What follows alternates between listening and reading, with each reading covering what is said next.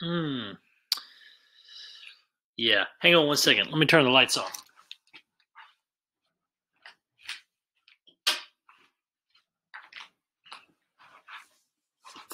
Ugh. That's better. Okay. Welcome to assignment 9, week. Who knows? All right. The suggested deadline for this is May 15th. Okay. This post is a little bit different, unlike any of our other posts. You'll notice that assignment 8 was really short. Assignment 9, I'm going to release on Tuesday morning at 8 a.m. because it's a little bit meatier, okay, a little bit longer. Okay, so assignment 9, suggested deadline is due on Friday still, okay? First step is to watch the video you are watching right now, and I'm going to walk you through everything, okay? Second step says, read through your final project options for Amigo Brothers. So we're doing kind of like a mini final project. If project scares you, it's just a class assignment, all right? You should still be able to get it done in about an hour, okay?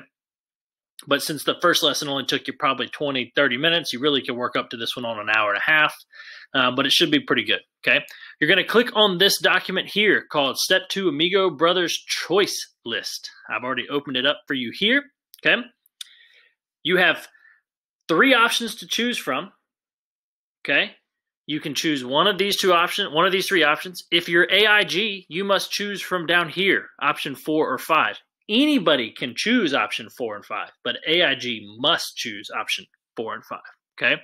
So you're going to choose one of these options, just one. All you got to do is one, okay? The first one is to add a scene. You're going to add a scene at some part of the story. So imagine you're the author. Maybe you add a scene to the end because we don't know what happened at the end of the book. Maybe you want to complete that scene. Maybe you want to add a training scene for somebody or what happened before the book. Whatever you do, you write it in third-person omniscient, so that narrator knows how everybody's thinking, just like our story's written. You include some dialogue if necessary, and you continue to develop the conflict. Make it interesting, all right? But give us something to what we want to read. Just to give you an idea, okay? You're not really going to have to turn this into me, but to give you an idea, it should really be about 1 page, double space, 12-point font on a Google Doc, okay? That'll be about the right length when you share it with us at the end, okay? The second one's a magazine cover, right? Create a magazine cover for your short story. You can use Google Draw. You can use Google Slides. You can even draw it yourself, right? And upload it that way if you want to, okay? But you must include a title for the magazine, a headline, a picture that represents the story, and 2 examples from the story, one internal conflict and one of the external conflicts. So one of the conflicts in your head and one of the conflicts going on around you, and then kind of the theme of the story, okay? These must be included. Now, when I'm looking for this, I'm looking for a full page. Don't draw right in the middle of a page, right? Get that full space filled up, make it nice and good. It's a final project. Don't give me black and white stuff unless you're like shading something and making it look like a masterpiece, okay? Let's really put some effort in these. All right, number 3. What happens after the fight? Very similar to this one, but you're tied into exactly when you have to write. You have to write the new ending to the story. So not necessarily a scene, but how the story would end if we had a couple more pages to it. Who wins the fight? How does each character react to the fight? What happens when Antonio and Felix see each other after the fight? Do they remain friends? You got to, once again, stick with the theme of the story. And again, right, 1 page, double space, 12-point font is about the length of what you should be writing. Okay. Then the AIG options. Like I said, everybody can do these options. AIG, you are required. Okay. For number 4, you're going to write a Shakespearean sonnet. All right. From your character's point of view. Use the graphic organizer linked here. Okay. To plan your sonnet. And you got to be sure to include your internal conflict. Okay.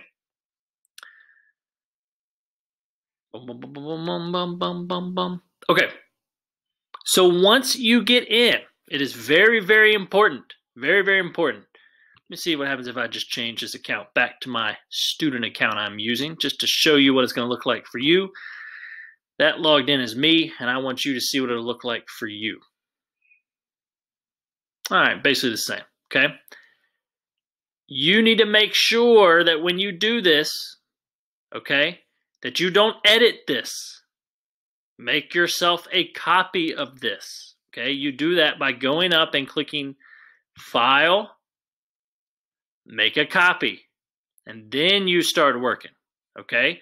Don't change anything, all right? But this walks you right through what you're doing, and when you're finally done, you're going to have a nice rhyming story of Amigo Brothers, and you're going to record that for us on our Flipgrid, okay?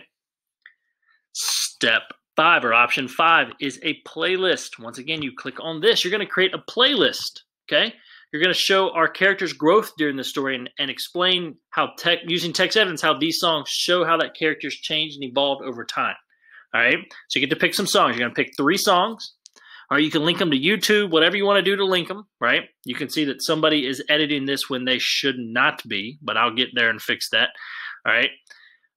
So make sure that you grab that and you fill this out. It's very easy. You tell me the song, give me the character trait, you tell me the song, and you tell me the lyric. You can see that Elijah up here is doing that already, okay? So those are your 5 options. When you decide which one you're going to do, start on it. Get after it, okay? Then when you're officially done, let me close out some tabs here. You're not going to add it to Google Classroom like normal, okay? You're not going to add it, all right? You're going to come up to Flipgrid, okay? And you see Mr. Miles Flipgrid. You can find that by clicking on this link right here. It'll pop it up for you. Boom. Mr. Miles Flipgrid. Always log in with Google. You are going to put in your Google account. Sign in as my wife since she's my fake teacher. And boom, you see her name gets populated up here. And we are at my Flipgrid. Okay. Here is what you're going to do. Instead of uploading your assignment to Google like normal, I want you to read your scene. I want you to show us the magazine. I want you to explain your songs. I want you to just tell me for about 2 minutes what you created. Show it to us, okay? If you have a magazine cover, put it up in front of the camera. If you've got, if you pick songs, play a little clip of them for us. Tell us the name of the songs. If you wrote a scene, read it to us. If you wrote a sonnet, read it to us. If you wrote a new ending, read it to us, okay? If for whatever reason this doesn't work, make sure you just upload yours into Google Classroom, okay? That's important. So if you cannot get this to work, don't stress about it. It's cool to see because everybody will be able to see it, but don't stress. Just upload yours in Google Classroom, okay? Then make sure you mark done in Google Classroom as well. You got to mark done, okay? I got to know that it's there. So how do I submit, okay? Well, you're going to come down here and click this big green button, all right? Notice it says, after selecting the green plus, complete these 4 easy steps. We're going to click the big green plus. Oh my gosh, it's 2 of me, all right? I have 2 minutes to record. You can put some stickers on your face. Right, we'll put a big cheesy smile, and you can make it all big. I could just maybe have this guy over my eye, right? Whatever you want to do, play around with it. Then you record. It's going to give you a countdown, and you give it some finger guns. You read it, you show it, whatever you want to do. When you are done, you click pause, okay? You can pause it, and then click record again and record more, okay? If your brother walks in on you while you're trying to film, go ahead and pause it. Tell them, hey, get out of here, and then click record again.